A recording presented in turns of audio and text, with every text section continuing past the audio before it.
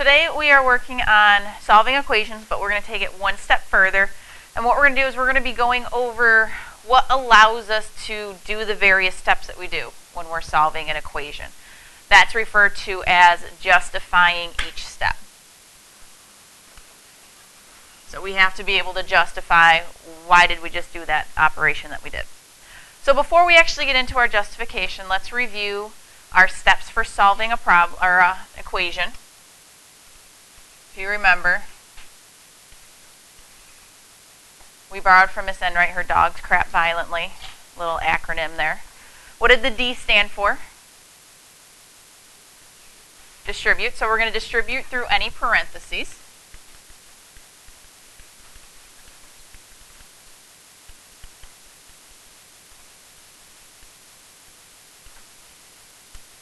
Of course, not every problem is going to have parentheses, but if they are there, that is the first thing that we want to do. So like, for example, in the second problem on your problem of the day, you had to distribute the negative sign through your parentheses first.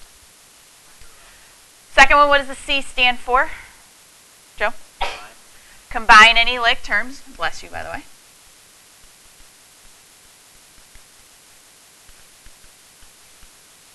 So you want to look at the left side of your equal sign. If there's any like terms there, you want to combine them. You then want to look at the right side of your equal sign. If there's any like terms there, you want to combine those. And then what did the V stand for?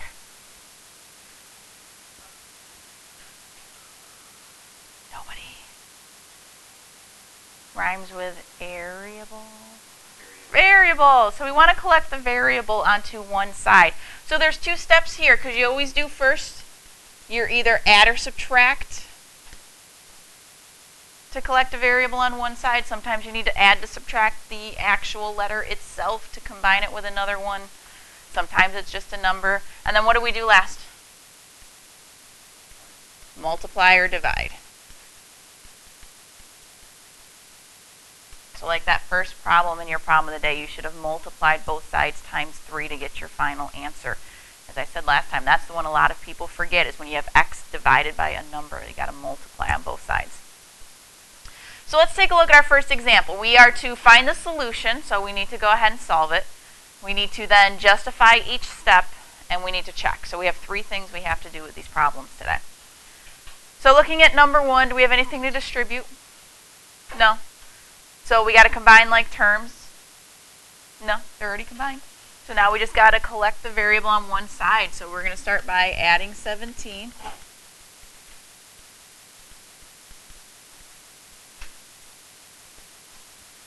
So we get 3x equals 69. And then what's our last step? Divide by 3. So x equals what? 23. Alright, so we got our first step done. We found our solution. So now we need to go through and justify each step. So what we use for our justification you may not have heard before, but what allows us to add the 17 to both sides of the equal sign is what we call the addition property of equality. That's the whole key thing there. So this is the addition property of equality.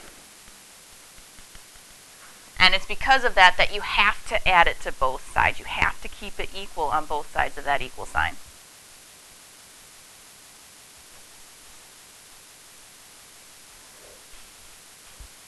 So then the second thing that we did there is we divided by 3 on both sides of our equal sign. So that one was our division property of equality.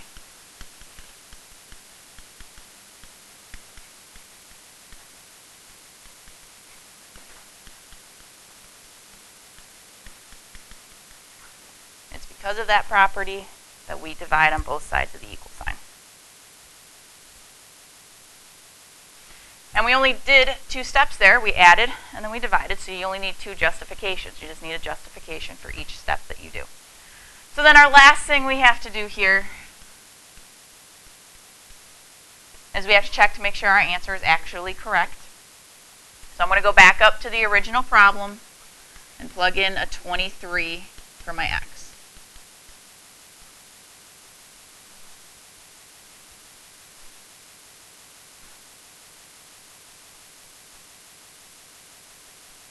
So 3 times 23, what do we get? Minus 17 equals 52. So then what is 69 minus 17? So we get 52 equals 52. So that means we did it correctly.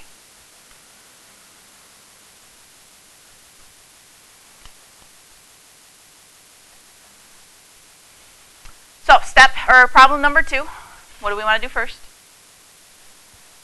I heard somebody whisper. We want to distribute our 3. So that gives us a 6n minus 3. And because we are justifying each step, don't try to do 2 things at once. We do 1 thing at a time. So here we did our distributive property. Our second step would be to combine like terms. So do I have anything on the left side to combine? No. How about the right side? Yeah, we got this 5n minus 2n. So that gives us 6n minus 3 equals 3n plus 3.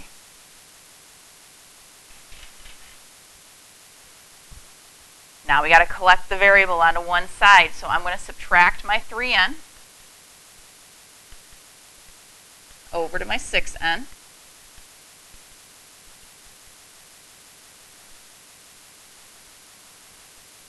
So I get 3n minus 3 equals 3.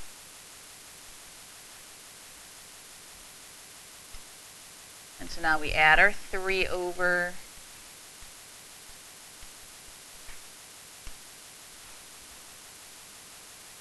That gives us a 3n equals 6.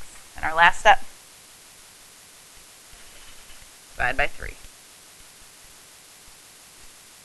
So n equals a 2.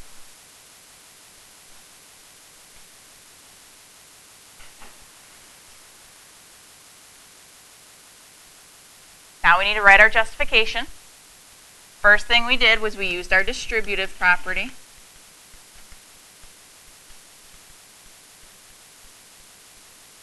I'm going to shorten that to write distributive prop.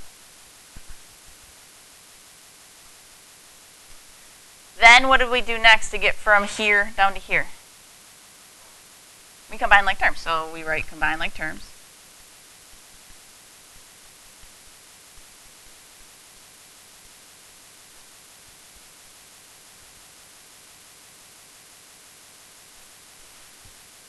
After we combined our like terms, we subtracted the 3n, which what property would that be? Very good. Subtraction property of equality.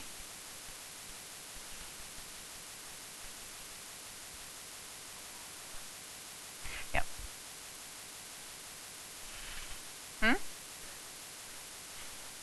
But that's what commits it to memory.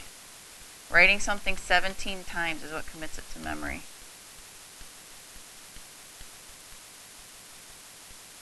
So when we added our 3 over, that was our addition property of equality. And what was the last one we used? Division property of equality.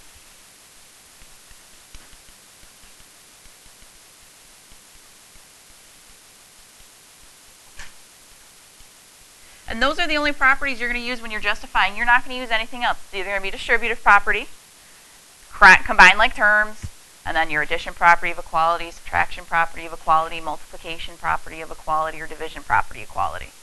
You don't have to worry about whether it's commutative or associative or identity. It's not going to be any of those. It's literally just those 6. What's the last thing I have to do for problem number 2? Check.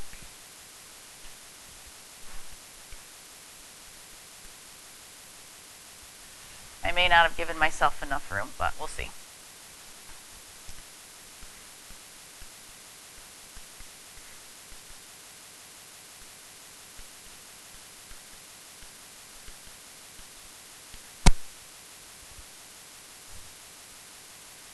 So every n that I saw, I plugged in a 2. So on the left side, what do we get inside our parentheses? We have 2 times 2 minus 1. On my left side, I have 3 times 3. Right side, 5 times 2, 10, and then plus 3 minus 4. I wasn't combining them just yet. So on our left side we have a 9. Right side we have 13 minus 4 gives us a 9. So it checks out.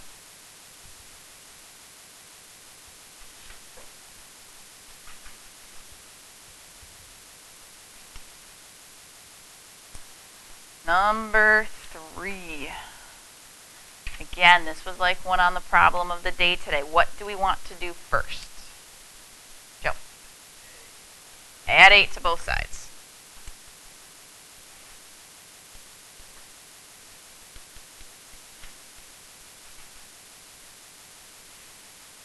So we get 13 equals x over 7.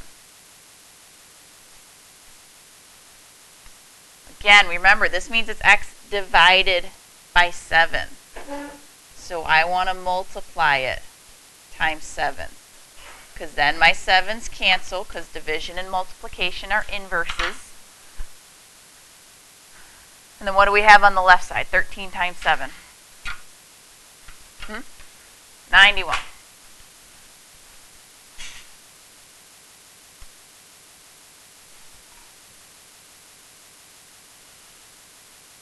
So let's write our justifications. First one, addition, property of equality. It's very repetitive.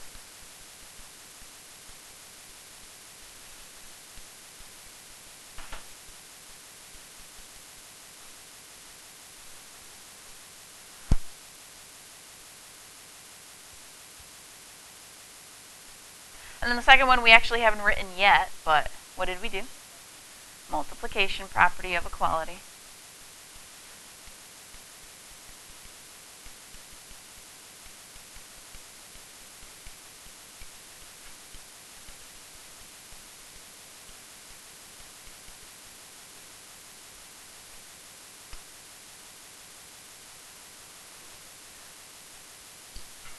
Draw a little line. And if you haven't already done so yet, go ahead and do your check. Plug 91 in for x. Let's see if it works.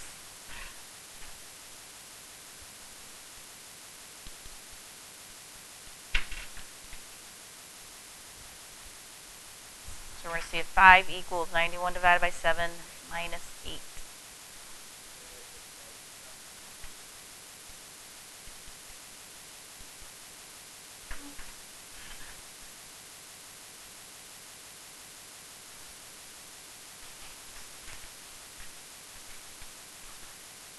And it should check out. We did do that one correctly.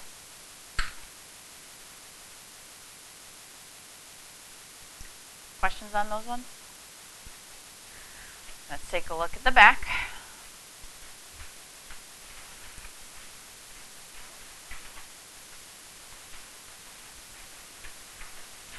Now we do have some situations that happen where there isn't a solution at all.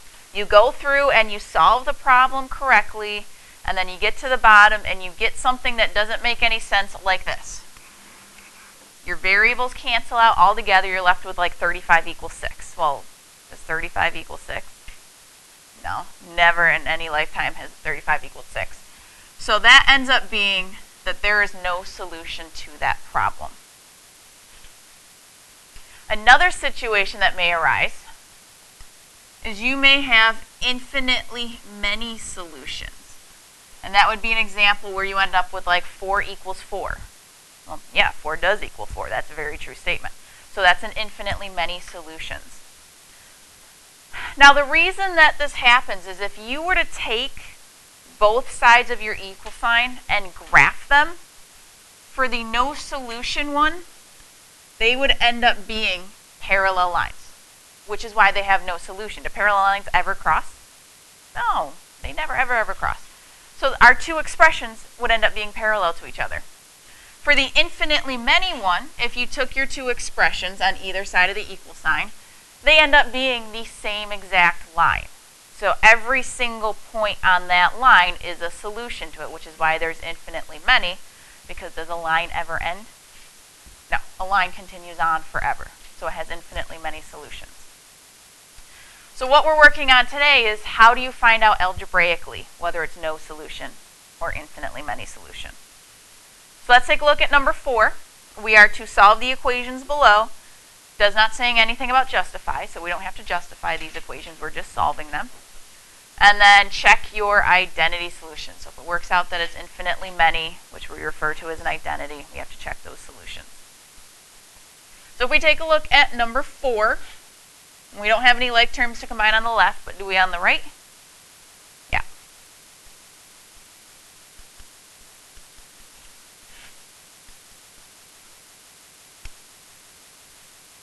So when I combine them, on my right side I have a 9m plus 5.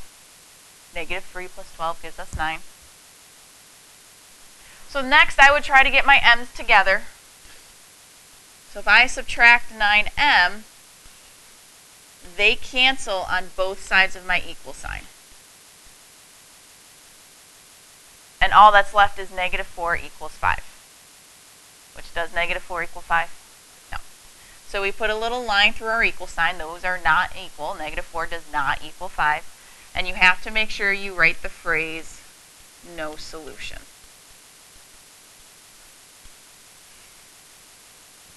That would be our answer to this problem. Again, if I were to graph the left side and then graph the right side, they would end up being parallel lines, which is why there's no solution. So we'll take a look at number 5. What do we need to do first in our quest to solve number 5?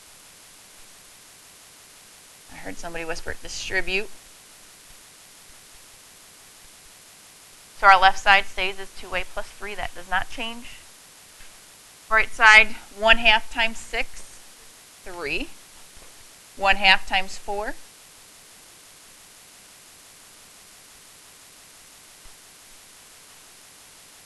Does anybody notice anything at this step? Yeah. What do we notice? Aren't sides exactly the same? Yeah, they are exactly the same. 2a plus 3. If I rearrange my right side, I have 2a plus 3. It's the same exact thing on each side. So this is what we call our infinitely many solutions. But if you read our directions, they want us to write the word identity.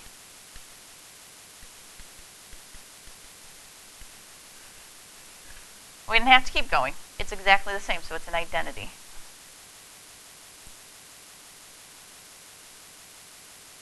Directions also tell us to check your identity solution. So the way you check those problems is you pick any number. I recommend using a smaller number. I'll pick 4. And I'm going to plug 4 in for my a, see if I get the same number. And again, we go back to the original equation and we plug it in.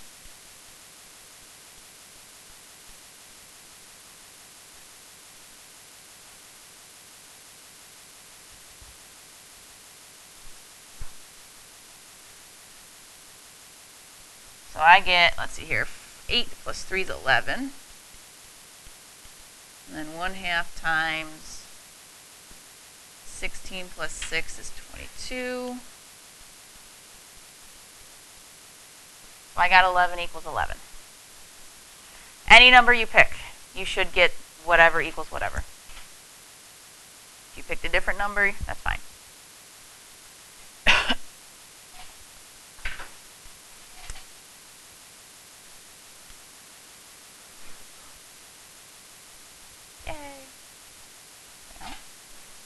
Number 6, we have a fraction equaling a fraction. So we want to do what? Cross multiply. Some people call it the butterfly. Whatever you want to call it, doesn't matter. So we got to do 15 times x plus 4. And I put x plus 4 in parentheses because that is my binomial. It's got 2 terms there. Equals 5 times 3x plus 12. Remember, when we cross multiply, they become equal to each other.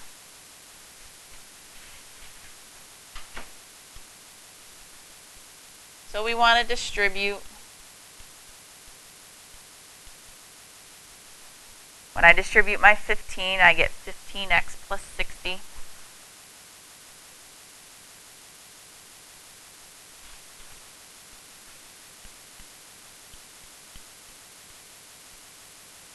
When I distribute my 5, I get it 15x plus 60. So we have yet again another identity.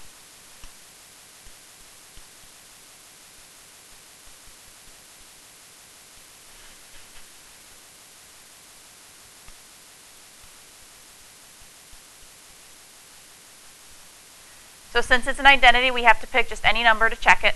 So somebody give me a number. Caitlin? 4? All right, we're going 4 again. So 4 plus 4 over 5. We're going to see if that's equal to 3 times 4 plus 12 over 5. Oh, good, you're paying attention. Over 15. So 4 plus 4 gives me 8 over 5.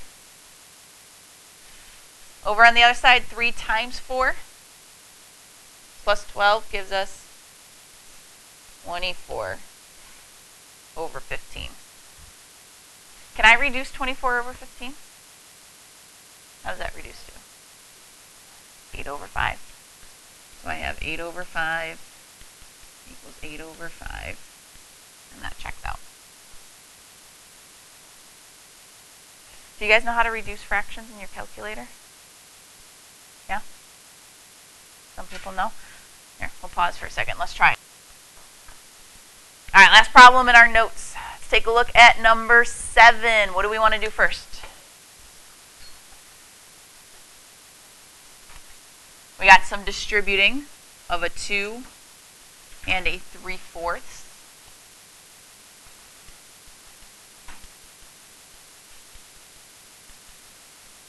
So I get 4b plus 8b plus 2 equals 3/4 times 16,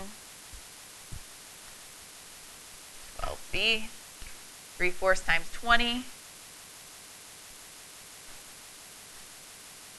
Yeah, times negative 20.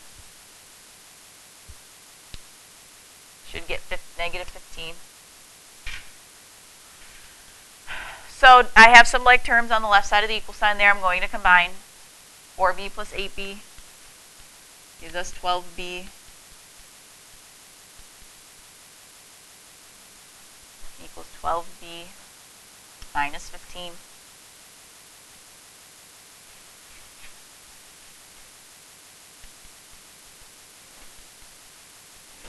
So I try to get my b's together.